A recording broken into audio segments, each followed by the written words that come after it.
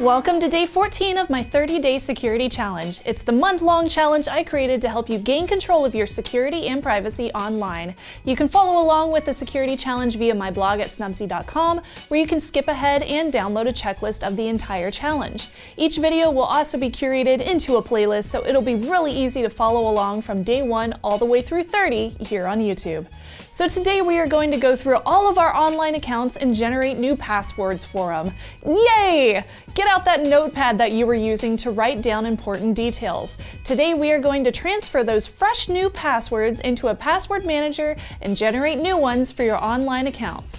Now let's start with the #1 rule of password management. Each one must be different. The reason being, you don't know how a company is storing your password whenever you create an account on their website. They could have terrible security practices, and if they got hacked and your password got leaked, you would not want an attacker trying that same password against your other accounts online. They could easily gain access to more accounts than just the one that got hacked, so using a different password on each account makes it a lot harder for someone to take control of your online self. So how do you create a new password for each site? That is a lot of work, and you'd probably run out of clever ideas for passwords pretty quickly. That's why I recommend a password manager. If you missed that episode, go back to yesterday where I discussed the pros and cons of password managers.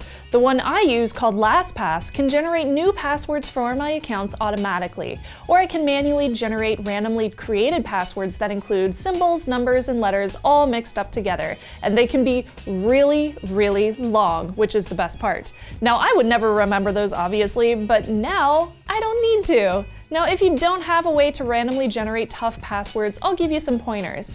The National Institute of Standards and Technology Special Publication 863 recommends users create passwords that include long phrases with 4 words or more. This is because longer passwords can be much harder to crack by software than shorter passwords that still include letters, numbers, and symbols. I tend to do a little bit of both. If my password was the phrase, "It does not do to dwell on dreams and forget to live." Any Harry Potter fans out there? Yeah, me too. Those books were so good.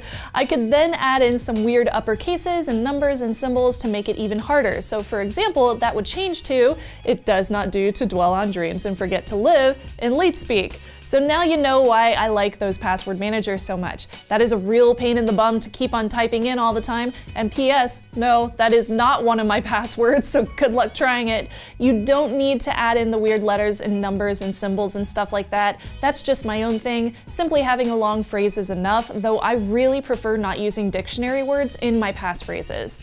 NIST also recommends not changing your password periodically because this leads to counterproductive password generation. In other words, people get lazy. I tend to change my passwords about once a year by just generating new ones through LastPass's generation tool. Now, how do you know which sites you currently own online? Which sites you have an account on? This is where your notepad comes in. You should have written down all of the websites that you log into. If you haven't already begun to add those to your password manager, go ahead and manually go to each site and change your password through the settings of your account. Generally, you will find online sites have an account or a profile page that has security options, including a change password page. You will need to type in your old password, then your new one, and sometimes twice. If you use LastPass like I do, it should recognize your login attempt and ask you if you want to remember that new login for future use. I always click yes so that it just autofills it for me. One really great way to find sites that you have created accounts for is by searching your email inbox.